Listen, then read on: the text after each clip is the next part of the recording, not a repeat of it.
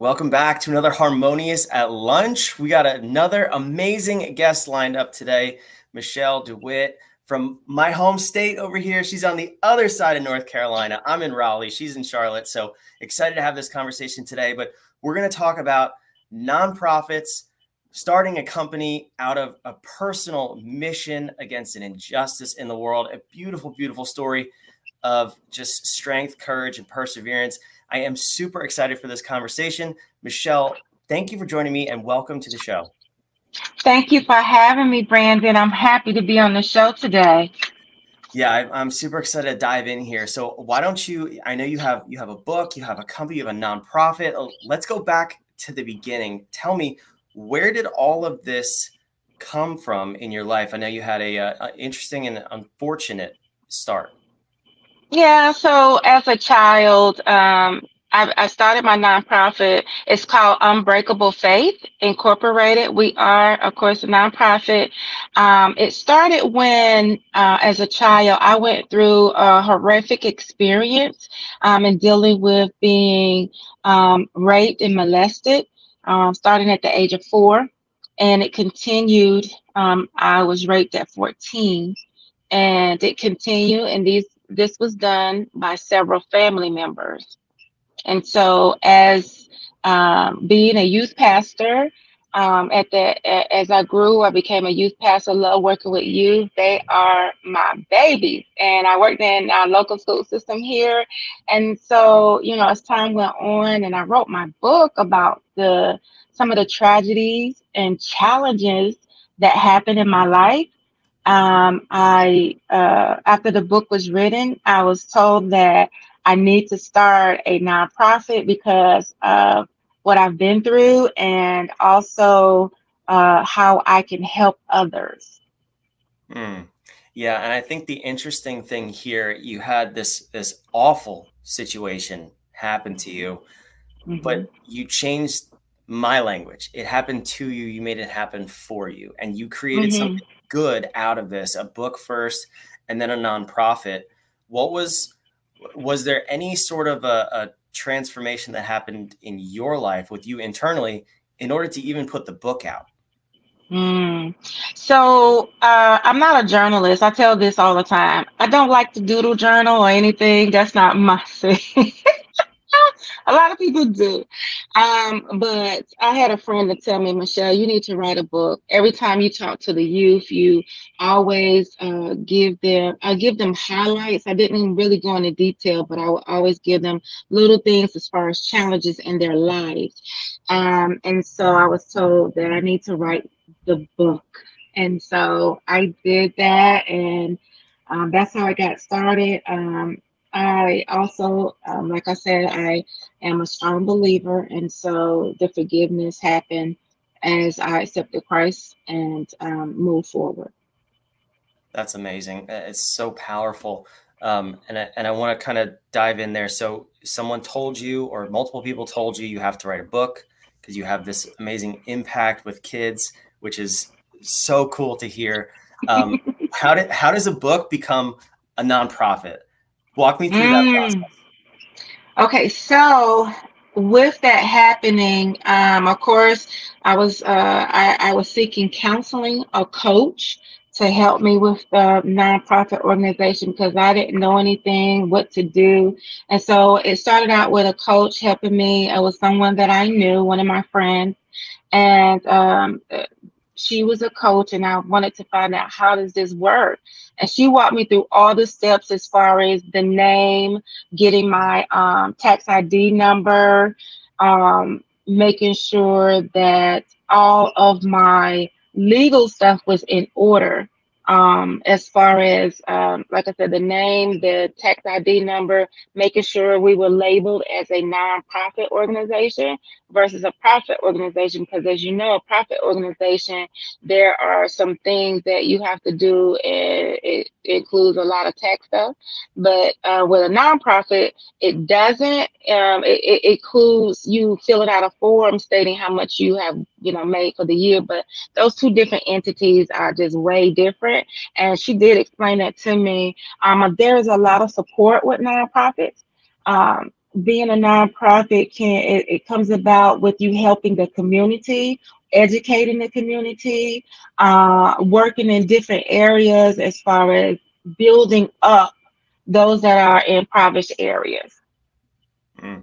Yeah, we have a soft spot for nonprofits at What If because you're so mission driven, and you exist to fight this problem that happens that exists in the world. And I love that. The one shift that we always try to get people to make, it sounds like you're already there, but is that business is business, whether it's a nonprofit or a for-profit.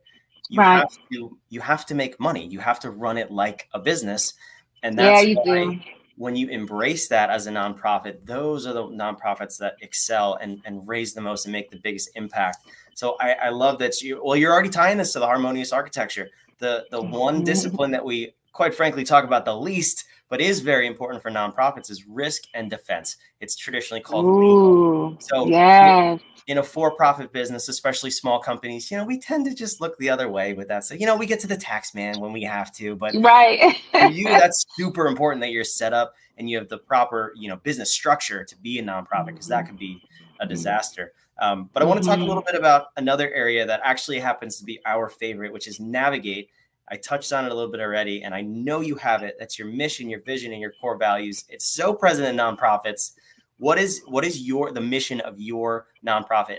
And while you're talking I want to put your website on the screen. So if you want to go check out Michelle's nonprofit, Unbreakable Faith, please, the website's on the screen. But tell me about your mission. So the mission of our nonprofit is to educate, and also put it out there to warn our parents and caregivers. We have workshops. One of the workshops that we have is called ATM. This particular workshop is amazingly transform and motivated youth. We normally, what we do is we go in and we talk to the youth about being transformed, because here it is, you have went through a detrimental experience. So we want you to know that you are more than what you're thinking, building up self-confidence. We are working with our local CMPD here. We're working with other organizations that can help us, counselors, and those that have been in the nonprofit industry for quite some time underneath what our structure and what we're doing. We collaborate together in regards to our mission, which is to make sure that our children can overcome barriers, and receive success in life.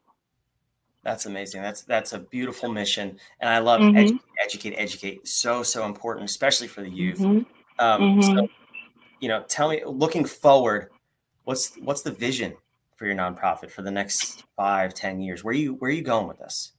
Yeah, so I am a strong advocate, and I want the laws to change in regards to our youth and our teenagers. They are overlooked. More so, we're so political in regards to everything else except for our youth. We very seldom hear, other than if it's negative, about what accomplishments our youth and young adults have done, where they have come from.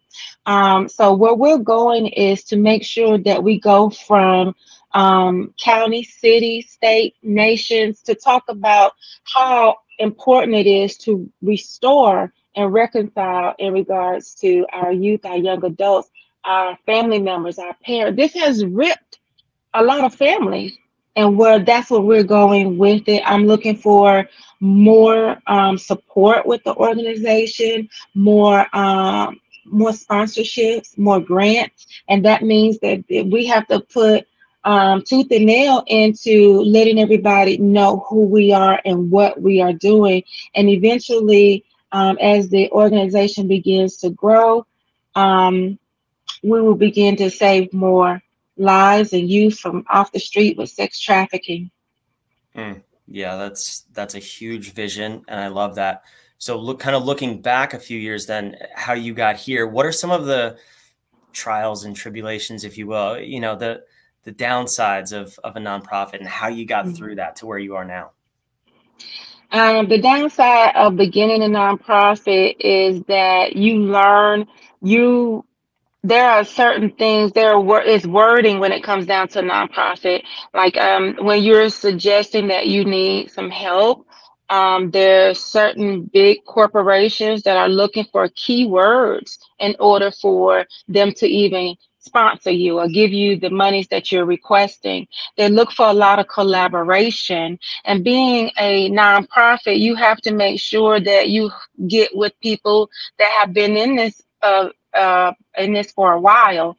And so that's a challenge that is still a continuous challenge for us, because we are still a new, organization. And so we are working with that. And sometimes, honestly, sometimes there are people who are in that same arena and they don't want you to get before them. You find that out as well, whether it's a nonprofit or a profit. Everyone is not for you. And we've learned that as being a nonprofit, everyone's not for you. What you do is close the door and keep it moving. Don't stop. If you fall down, get back up. If it didn't go that way that you visioned it to be, go back and look at your vision. Ask yourself the question, what was I lacking? What can I do better? Those are some of the things that I've looked at. And also, like I stated earlier, I had a coach and I wanted to go a different way. She said, that's not going to be something that you want to do.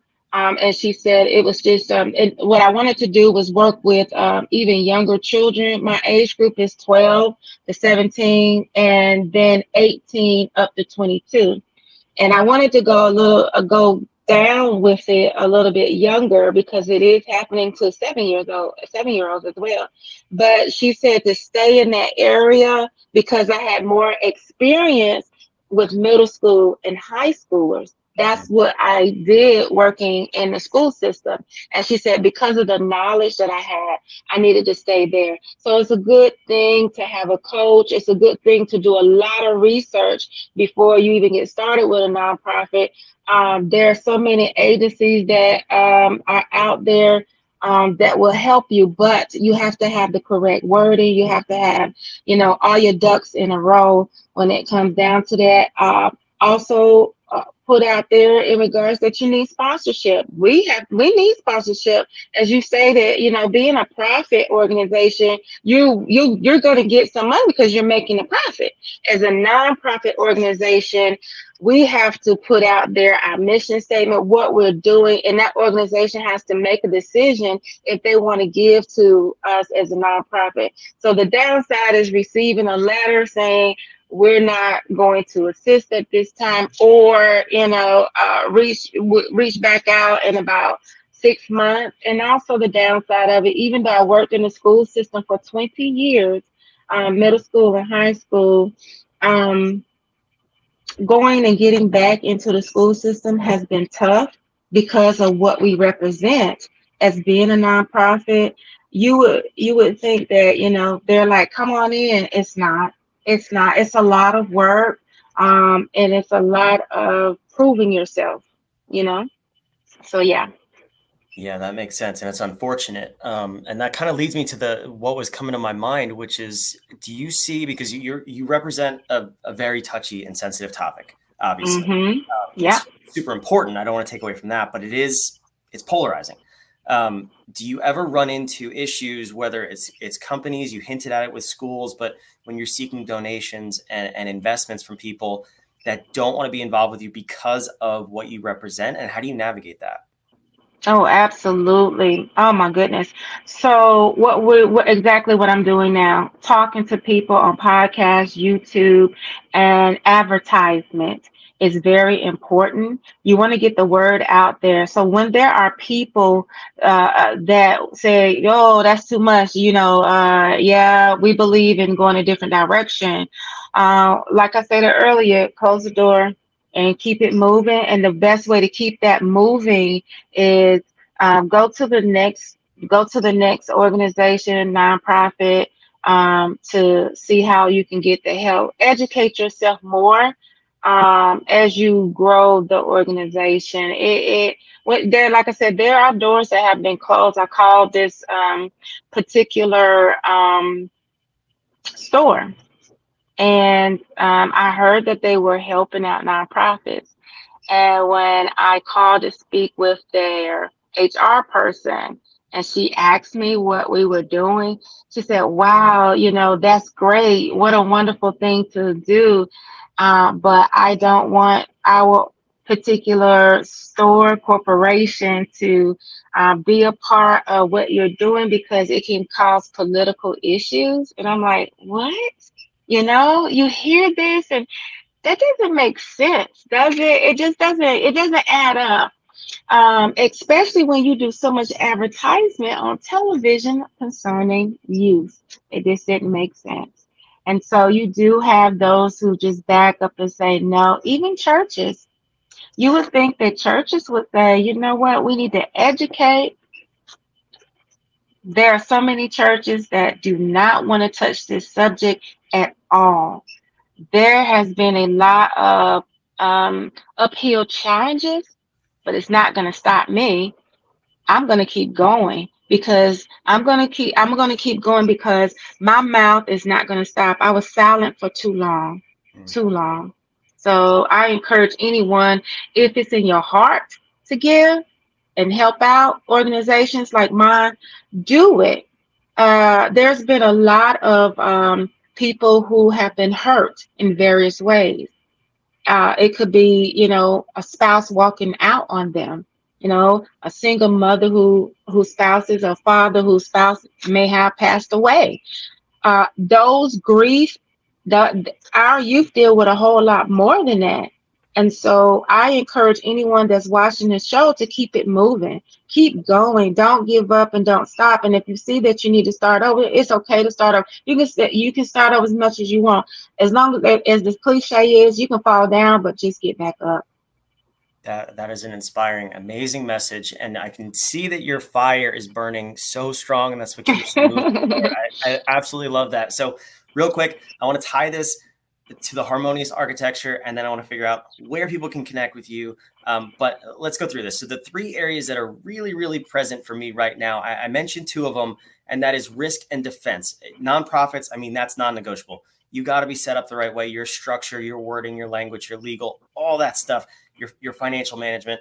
Like I said, we work with a number of nonprofits, and I understand the intricacies there and the importance of it. So please get a mentor, get a coach. Like Michelle said, if you are unsure of what you're doing, you want to start a nonprofit, or even, if you have a for-profit business, I see this a lot where for-profit business, but you want to have a nonprofit arm, don't get confused. They are not the same thing.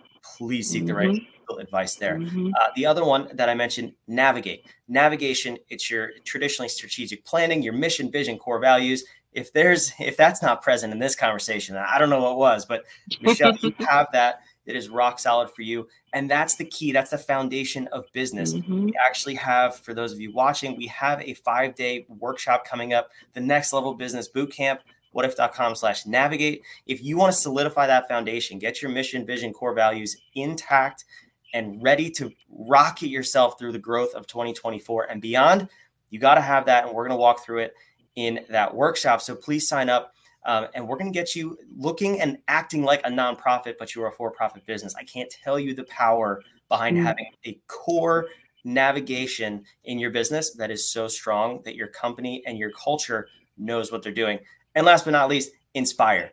Traditionally called inspire. Michelle, you have that. You have that fire in you. I can tell you lead your people, everyone associated with your mission so well, and you inspire them to take action towards accomplishing the mission and the vision of your company. So that's just a little bit of how this conversation ties to the Harmonious Business Architecture.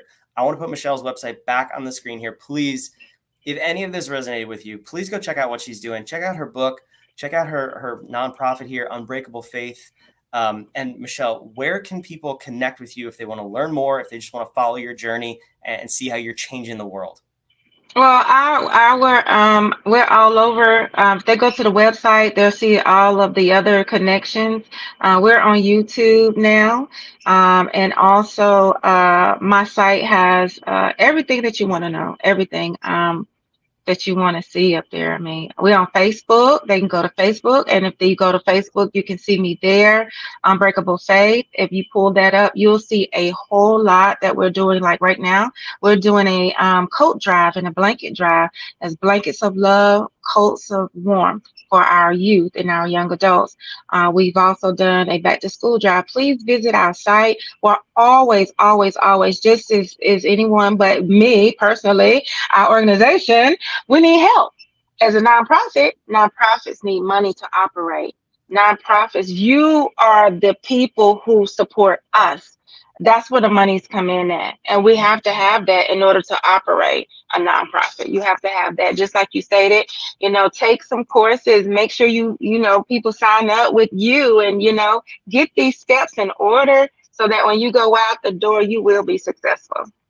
Yeah, that's so great. Well, thank you again for coming today. This has been a great episode. And please go check out the website, see how you can give if this cause resonates with you, and you feel called to contribute. Please do however you can. Thank you, Michelle. And we will be back with another episode of Harmonious at Lunch tomorrow. I'll see you then.